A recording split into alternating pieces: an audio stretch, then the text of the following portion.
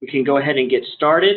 As you probably heard, a notification that we are recording this meeting. As I mentioned earlier,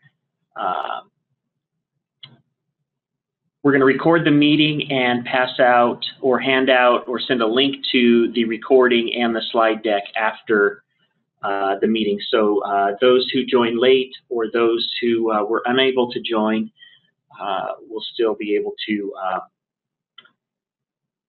view the content that we're going to review today.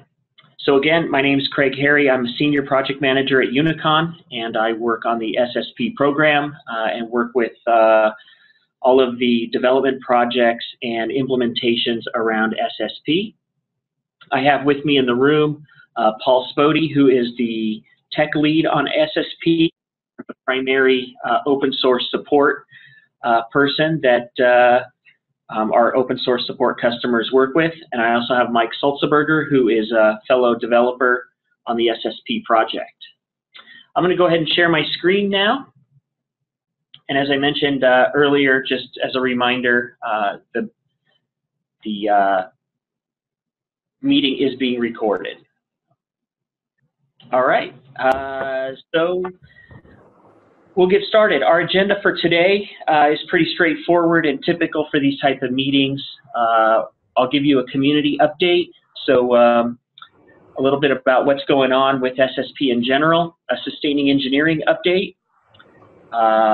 We'll talk about some plans that we have for the 2.9 release. We'll go over some 2.8 release highlights, and then Paul Spody is going to take over the second half of the meeting and go into detail on many of the features, or a few of the high-level features in detail that are included in the 2.8 release. And then, as I mentioned at the end, we'll have a Q&A period. Please feel free to, as I mentioned earlier, add any questions that you have in the chat window, and we'll cover all of those at the end. So as far as the community update, so just a reminder, this is about a year old, but as a reminder, the SSP platform repository has been separated from uPortal. It's now in a separate repo effective with the 2.7 release. So implementers who are looking to go out and get 2.8 should use the new GitHub URL supplied here to get the SSP platform. There's also a link to the wiki, the JSIG Apereo wiki, for information about this repo separation. Okay, as always, some helpful links that we always like to pass out. So the homepage for the JSIG or Apereo wiki. We use Jira for all of our issue management. Those unfamiliar with Jira, it's a ticketing system that is used to track feature requests and bugs. So you can go in there and it's open to the public. You can go see what we're working on, what we have tabbed, what tickets have been completed, tickets that are in progress, a lot of different information that you can retrieve on what's going on out of Jira. We've got installation notes and documentation link as well. That covers every SSP release. And then we've got the Apereo email list, which is helpful for keeping in contact with other SSP implementers and users in a global email list. Moving on, what version should I be running? So we just released the 2.8 version actually about 4 months ago. So as far as releases, we've now jumped from the earliest recommended release being 2.4 up to the 2.6.1 release. And that is primarily due to security and ease of upgrades. Any future upgrade, there really isn't any reason that we can think of why someone shouldn't upgrade all the way to 2.8. And we've already had a lot of implementers already do that. 2.8 includes about 40 bug fixes and over 20 improvements and new features since 2.7. We'll go through those on a high level and in detail later on in this meeting. Any future feature adds are going to only be done to 2.8. We don't have plans to backport any new features to 2.7 or earlier, only if there are security patches required. That's the only reason we would go back and touch anything earlier than 2.8 at this point. Okay, sustaining engineering update. So for those of you who aren't familiar with what sustaining engineering is, as part of Unicon's open source support program, Unicon donates a total of 4 hours per month per client or per subscriber. So a total of 48 hours a year per subscriber is used as development time that we dedicate to the particular program. So in this case, SSP. So currently we're accruing about 33 hours a month. We have about 300 hours planned at this point to be dedicated to the 2.9 release. We will be working most of those hours during the summer and fall as our time with other projects and priorities allow, but we're planning to dedicate about 300 hours to the 2.9 release. We dedicated about a total of 250 hours to the 2.8 release. And for the 2.8 release, those hours were dedicated to new features on top of what current implementers contracted with Unicon to do, which was quite a bit actually for the 2.8 release. We did a lot of usability and UI improvements, specifically around accessibility with that time. We improved the security with Java 8 and Tomcat 8 support now.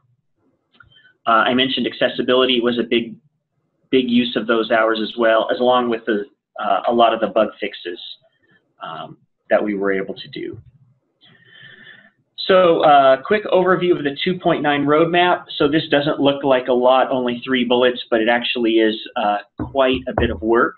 So finish up the accessibility work. So what we did is we dedicated about 70 to 80 hours that wasn't already included in that sustaining engineering to do an accessibility review of SSP.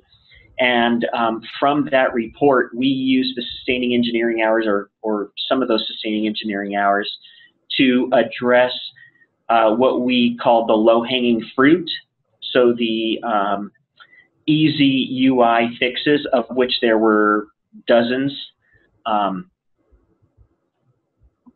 So we completed all of those. What's left on accessibility really is around the EXTJS upgrade and some other things which are a fairly hefty amount of hours. So you can see in JIRA SSP 3200 to 3210 covers what the plans are around accessibility in order to get to that 508 compliance. The notification panel, which is in SSP 2907, that is a notification suite within SSP that we have planned for quite some time, and we've done a little bit of work on thus far, but nothing at this point can be actually put into the application. So we plan to use a fair number of sustaining engineering hours toward that. What that's going to do is kind of create a dashboard of notifications for an advisor so that they don't have to rely exclusively on their email, and they can just simply see various notifications within the SSP UI.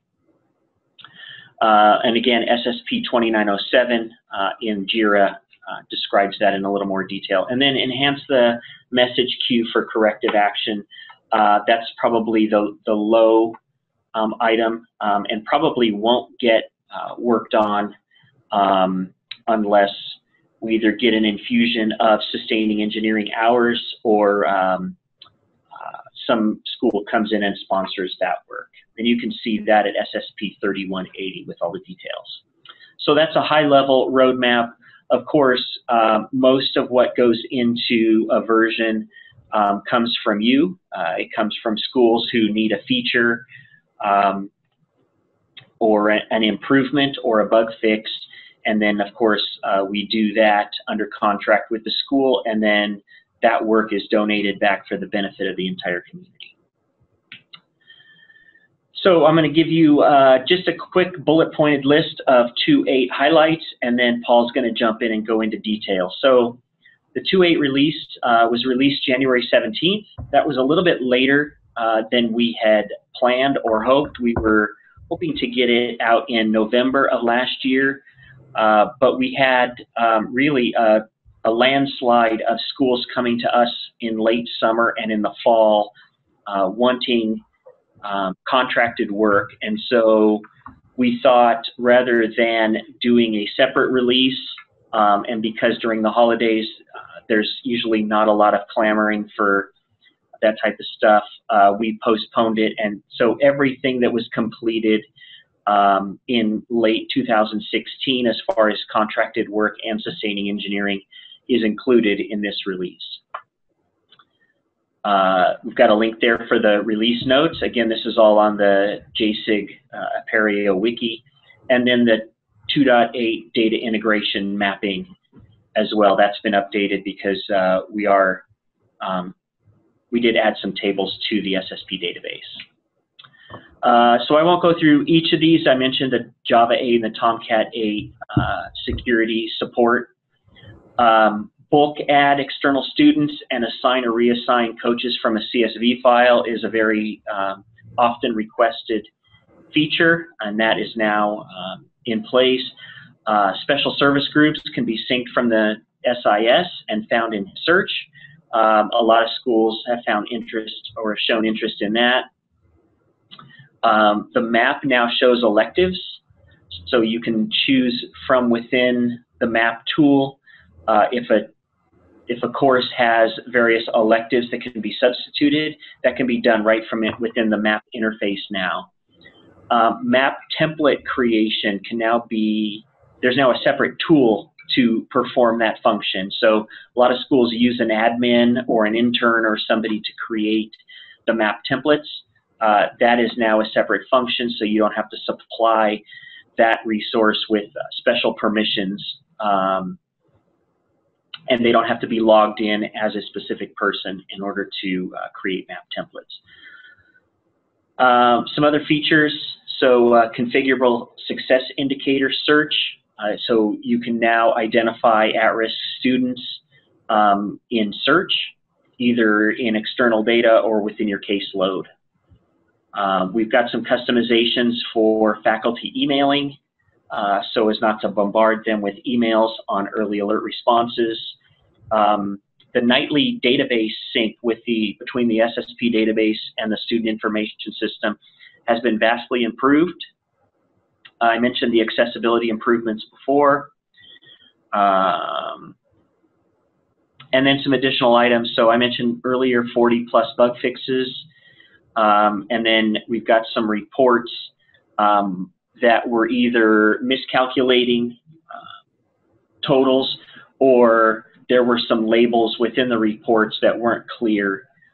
So those labels were changed in order to clarify what that result is. And then last but not least, the map plan status calculation now considers retaken courses, which is was asked for by a couple schools. That covers the overview. I'm going to now turn it over to Paul to go into some of the key features within 2.8 that most schools will find valuable. All right, so the bulk add and the reassign feature is a particularly useful feature. Currently, the way things work, you can change a student's coach assignment individually. You can add a student individually. You can even bulk reassign students, but you have to know, you have to go find the coach, select the student, transfer them to the next coach in the UI. So it requires you to know all that information. And there was a request by a school to say, I have a CSV of these students, a list of these students that I want to reassign, or I have a list of these students that I want to add that are in SSP's external data. And so this feature addresses that functionality.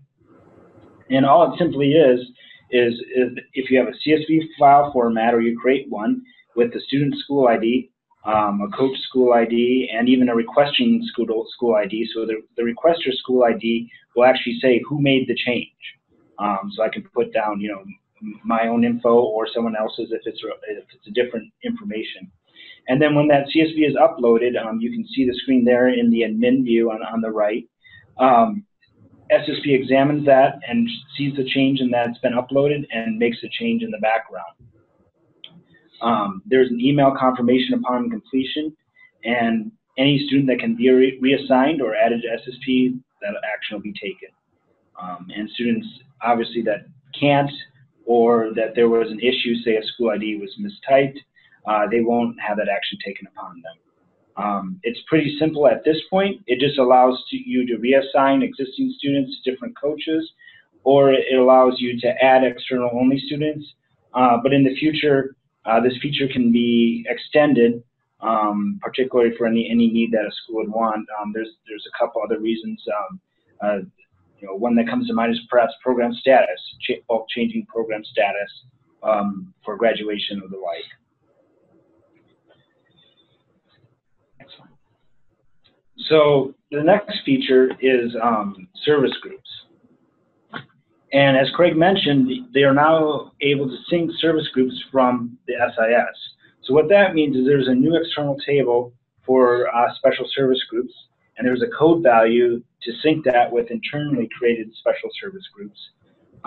And for if you add a student from external data, or if certain options are selected in the configuration, basically that data will be pulled from the external table and updated into internal records. So there's less work on advisors, you know, if the school has that information in their SIS. And it also allows, in this case, as you see on the right, to be able to search that data. So a main example is you have a special service group, and you know that they need they're in external data. They haven't been added to SSP. You can search those records and find them easily, and then add them to SSP if they need to be added. Basically, there's a nightly sync process, and there's two options in that nightly sync process. As I mentioned, one configuration option would be to just sync the special service groups and make sure they match. Another option is to actually add external students if they have a special service group that matches. And they get added based on their need of the special service group. Next slide. So there's a new report, a special service course report. And what this report does is reports on the special service groups, whatever one you want to select, and then it lists their current transcript with the grades that you have specified. So you can see there's a D+, DD, minus, and F, and they have withdrawn, so they have a W and a WF as a status, and that report will show all the students in that special service group who have withdrawn failing, or have a poor grade as listed there. And then that ties in with the next feature, which is the email notification to the advisor. So what this feature does is it works with just what I described, that report and also the syncing from external data. And what it does is if on a special service group you select, I want to notify the advisor if a student withdraws, it's a new configuration option. If that option is selected, then the advisor will get an email notification when the student withdraws. And as you can see on the right there, that's a new message template. It can be altered or changed or themed for your institution. An advisor will receive a single email. They will not receive multiple emails. It's a single email that shows all students in their casebook for that special service group that has withdrawn or matched any other criteria based on the course status code, as you saw in that previous report. The next feature is the map template tool. And as Craig mentioned, this is a new tool. We've broken out the templates from the map plan tool to kind of provide some differentiation. You can also access this tool without selecting a student. So that's the other big feature is, as Craig mentioned, you have an administrator or maybe an intern. You give them like a support staff role, and you give them just access to the template tool. They won't be able to see actual map plans for a student. The permissions are locked down in that way. But they can still create the templates based on the course catalog and the other items that your institution needs to create. And so this is a way, it's also separated into a new tool and then admin view as well. The template's kind of separated in there, which we'll get into a little bit later. By default, though, there's a configuration option and it's turned off. So that basically by default, this template tool and the map tool show up, and the map tool kind of works the same as you're used to. And this is so that institutions that upgrade, that don't want this new separation, can still work with SSP and enjoy SSP as they have before. But if you want to have total separation between creating template and then just working with plans, and you can still load a plan from a template in the map view, you can set the configuration option different. And if you need any more information on that, please reach out to us. We can get you those configuration options. Again, we hope this tool helps out with the kind of differentiation between map and templates. In the past, there's been a lot of confusion with, am I editing a template or am I editing a student's plan? And it leads to confusion and issues there. So the other new feature mentioned was the course electives. So these are template course electives, and they relate to a template. So before in MAP, you could have electives, but it was applied to a course after the plan was created and the course was added. And it was kind of broad. You say the elective was honors. So you click a drop down, it had a color, and you click honors on it. And that's still there. And those work for broad. So that works when you actually just assign the course. But what happens if there's multiple courses that could be selected? And what happens when I'm creating a course catalog, using a template to create a course and a catalog, and I want the advisor to be able to pick, say, 3 courses for an elective. Well, this is the feature that allows you to do that. As you can see in the drop-down there, there's a little icon. You click the drop-down, and you can select one of those 3 courses there, or actually that one is only 2. And then that way, and this is on the plan view. That way, if the student needs to take AES 1 and 1.8 for any reason, that can be provided. This is pretty easy. There's a couple things to remember with this. It's based on templates. So the template has to be created first.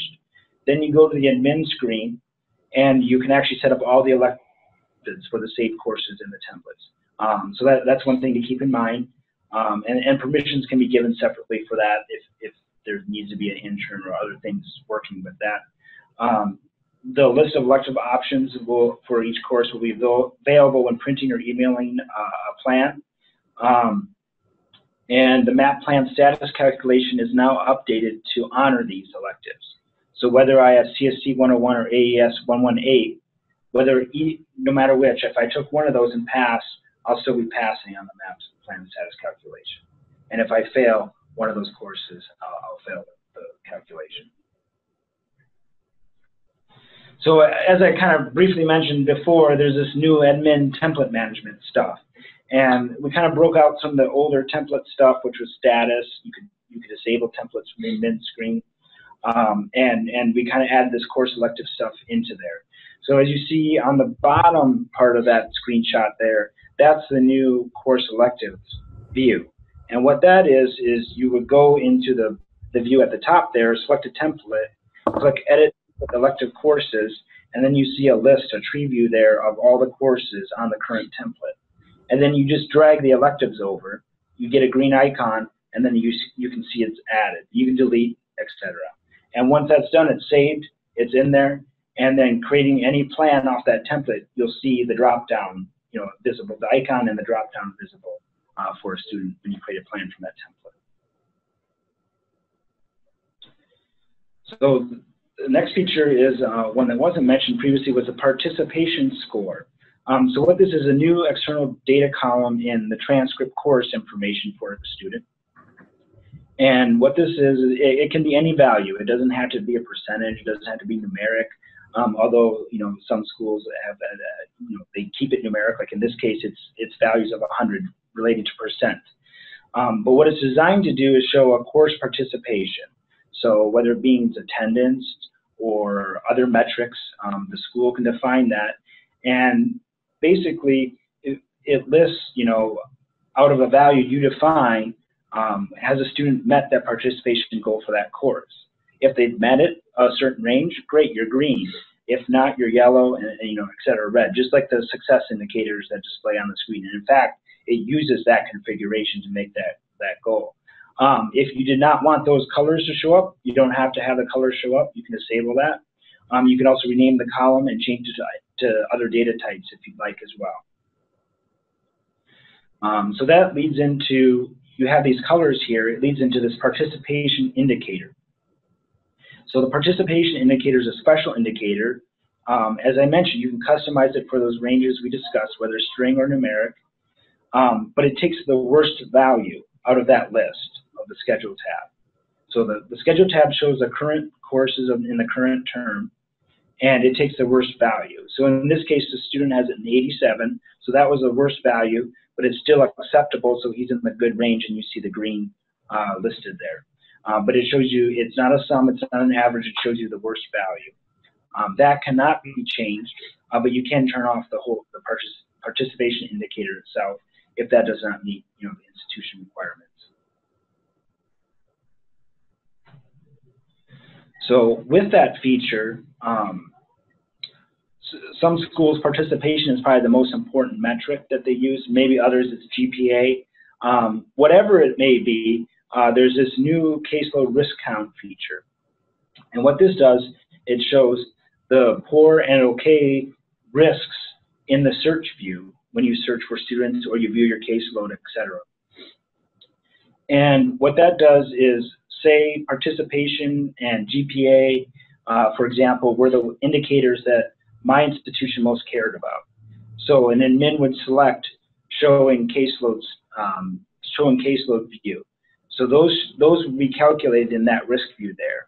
And say if for one student, if they were both poor, you would see a 2-0. If one was poor, one was medium or okay, you'd see a 1-1, kind of split there. But it's a way for looking through the students at a glance that you can see indicators that matter. Who is the one I have to take, the most of a look at? Who do I have to prioritize? And who would I have to kind of, say, I need to spend more time with this student, or et cetera. You won't get any notification based on these lists. That's actually a separate feature I'll talk about in a little bit. So there's another option that ties in with this, and that's generate an early alert. So you see showing caseload there, and that compiles with that metric we just saw. But the generate early alert on low means if it goes to red, or the low value range, which can be customized for all indicators, an early alert will be generated. So this is a way, say, participation was added, and that's a value that matters a lot for reporting. And if they go low on any course in that participation, obviously the indicator goes red, but say a coach didn't see it right away, it could take a long time for him or her to take action on it. This is a way for a coach to know immediately when something meaningful has happened. And you can select this for all indicators. It's completely customizable for each indicator.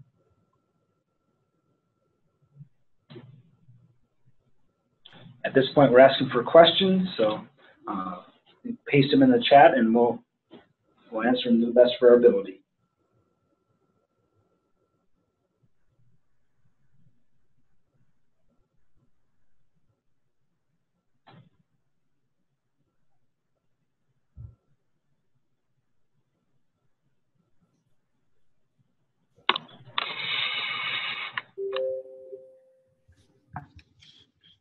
So anyone have any questions? I've unmuted everybody, so in case those who are just on the phone and aren't online have questions, you can go ahead and just ask them here.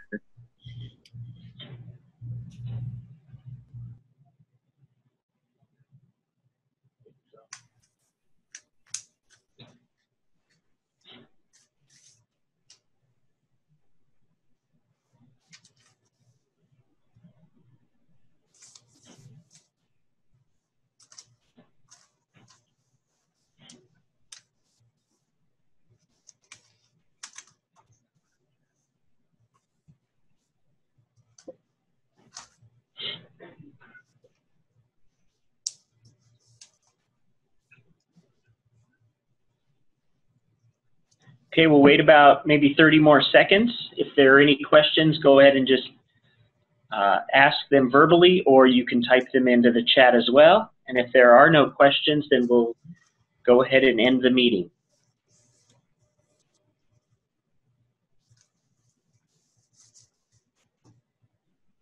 Will the presentation be available for download?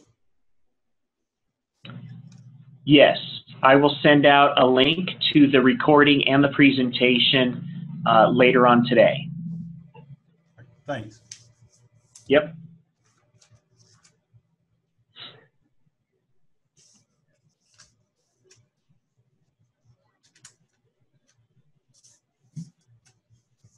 Okay, well, it looks like that was the only question. So we thank you for your time today and your participation and your use of SSP.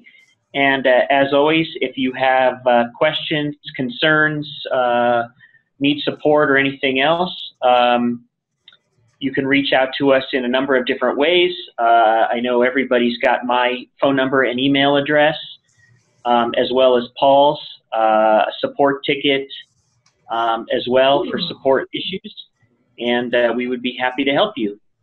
So thanks for your time and your participation in this meeting. Bye.